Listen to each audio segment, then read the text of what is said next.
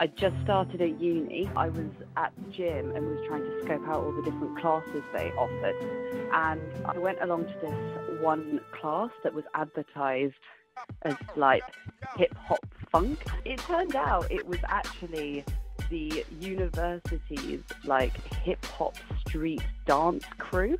So I arrived in this class and they are all going for it. They just kind of cool poppy, locky thing. I'm just hiding at the back. And then suddenly we get to the end of this class and I'm like, oh my God, thank God I can escape. And they just yelled dance off and I just panicked. They pushed me in the middle of the circle and just stood there like, oh my God, I don't know what to do.